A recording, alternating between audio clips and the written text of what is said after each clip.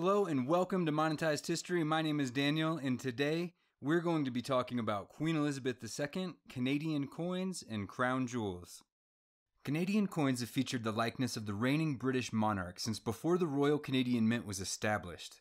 Victoria was the first in 1858, followed by Edward VII in 1902, George V in 1911, George VI in 1937, and today Elizabeth II.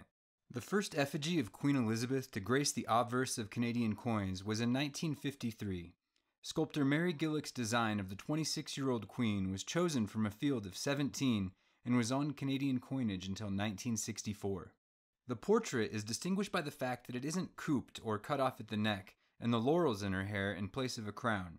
Because of this, it is known as the Lauret portrait.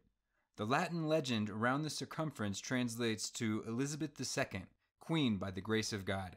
The second portrait of the Queen debuted in 1965 and was sculpted by Arnold Machin. Machin designed a variation of the portrait that has been used on British postage stamps since 1967. The Queen is wearing a tiara that was given to her by her grandmother, Queen Mary, the wife of George V, as a wedding present in 1947 and is known as the Girls of Great Britain and Ireland tiara. The legend on the coin was changed in 1965 to save space on the obverse of the coin. The Machin portrait was used until 1989. In 1990, Canadian-Hungarian artist Dora de Pedery Hunt's portrait replaced Machin's.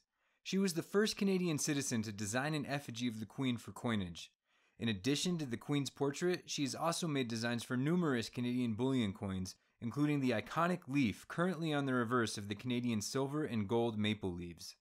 Similar to the new portrait on British coins at the time, de Pedery Hunt depicted a timeless queen wearing the George IV diadem normally worn for the state opening of Parliament. It's adorned with over 1,300 diamonds weighing in total 320 carats. She is also wearing the coronation necklace and earrings originally made for Queen Victoria in 1858. Every queen and queen consort since Victoria have worn the necklace and diadem to their coronation. The pendant on the necklace is known as the Lahore diamond and is 22.48 carats. De Pedery Hunt's design was used until 2003. The current Canadian portrait of Queen Elizabeth II was sculpted by Susanna Blunt, who was selected from a pool of 8 artists. The 77-year-old queen is again depicted without a crown. She is the first Canadian monarch to be featured without headdress since her father, George VI, 50 years earlier. It has been reported that the Queen wanted to appear more approachable for this portrait, which was why she was portrayed without a crown.